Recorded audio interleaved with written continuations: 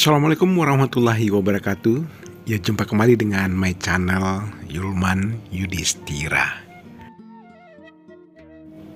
Oke guys, hari ini kita akan berwisata ke Kebun Teh Rancabali di Ciwidey, Bandung, Provinsi Jawa Barat. Ya, Kebun Teh Rancabali ini sudah beberapa tahun terakhir ini seperti menjadi objek wisata baru bagi kalangan wisatawan. Berada di salah satu wilayah Bandung Selatan, Ciwidey, kebun teh ini mampu menyedot perhatian para pencinta wisata alam. Oh ya guys, suasananya yang asri berpadu dengan kesejukan membuat hamparan kebun teh ini memang layak jadi tempat mampir. Lokasinya juga sangat mudah untuk dikunjungi karena berada di samping jalan raya. Jadi pengunjung tidak perlu repot karena tinggal menyepikan kendaraan, langsung deh sampai di kawasan wisata keren ini guys. Kebun teh yang terhampar luas di sepanjang jalan ini merupakan perkebunan teh terluas di Ciwidey. Dengan berada di ketinggian sekitar 1628 meter dari permukaan laut, membuat tempat ini sejuk dan kadang juga bisa sangat dingin loh. Suhu rata-rata setiap harinya saja bisa mencapai 20 derajat Celcius. Sementara suhu paling dingin bisa sampai di titik 5 derajat Celcius guys. Untuk bisa menikmati suasana sejuk perkebunan teh ini, Anda tidak akan dipungut biaya sepeser pun. Untuk perlu diketahui nih, sebenarnya di wisata ini tidak ada jam buka tutup. Hanya saja jika Anda ingin jajan dan menikmati kuliner, warung di sekitar lokasi buka mulai pukul 7 pagi hingga pukul 5 sore guys.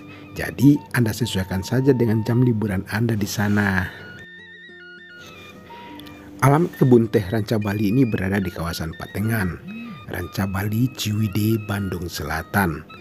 Dan lokasi kebun teh Rancabali Ciwidey ini tidak jauh dari kawasan Kawah Putih dan bumi perkemahan Ranca Upas. Lokasi yang cukup mudah ditemui karena di pinggir jalan. Cukup jadi alasan yang membuat tempat ini jadi sasaran pos istirahat. Dan jalan menuju kebun teh Rancabali ini memang cukup berkelok-kelok guys. Namun justru itulah yang membuat kawasan wisata ini semakin unik. Jika Anda dari mana saja, arahkan kendaraan Anda menuju Ciwidey, Bandung Selatan. Dan jika dari situ Patenggang, lokasi kebun teh ini bisa dijangkau sekitar 1,5 hingga 2 jam. Sementara jika dari bumi kemah Ranca Upas hanya butuh waktu sekitar 8 menitan. Nah, untuk Anda yang berencana menginap, tidak perlu khawatir guys. Karena tidak jauh dari lokasi wisata terdapat tempat-tempat penginapan yang representatif tentunya. Ada Ciwidey Valley Resort, Patuha Resort, dan Lego Kodang Loge yang bisa Anda booking sebelumnya. Sebelum Anda datang untuk berlibur ke wisata alam Bandung populer 1 ini, ketahui dulu jam buka wisatanya agar momen indah kali ini bersama orang-orang tercinta bisa lebih puas dengan memperhatikan waktu kunjungan. Jam buka wisata kebun teh Rancabali ini pukul 7 hingga pukul 5 sore. Mulai dari pagi sampai dengan sore hari Anda bisa eksplor setiap keseruan yang dihadirkan kebun teh Rancabali ini guys. Anda bisa datang di pagi hari untuk merasakan suasana kebun teh yang benar-benar alami dan sangat sejuk. Saat siang hari, suasana di Rancabali lumayan panas guys dan juga terik. Jadi Anda bisa memakai penutup kepala. Sehingga bagi Anda yang tak ingin panas-panasan bisa datang ketika pagi atau sore hari. Ketika sore hari, kebun teh Rancabali Bandung ini dalam beberapa kesempatan areanya dipenuhi kabut yang eksotis. Jadi kapan nih jalan-jalannya ke kebun teh Rancabali Ciwidey Bandung yang mempesona ini?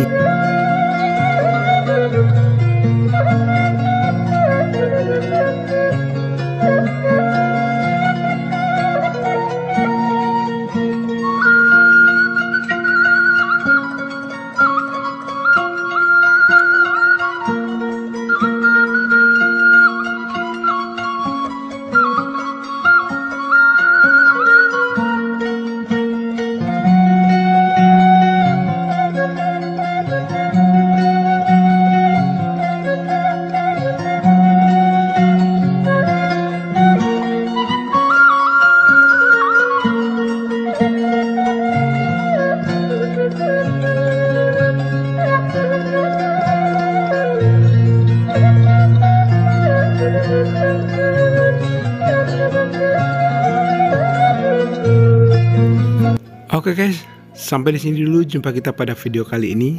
Dan jangan lupa ya, terus dukung channel ini dengan cara like, comment, share, dan subscribe tentunya. Terima kasih. Wassalamualaikum warahmatullahi wabarakatuh.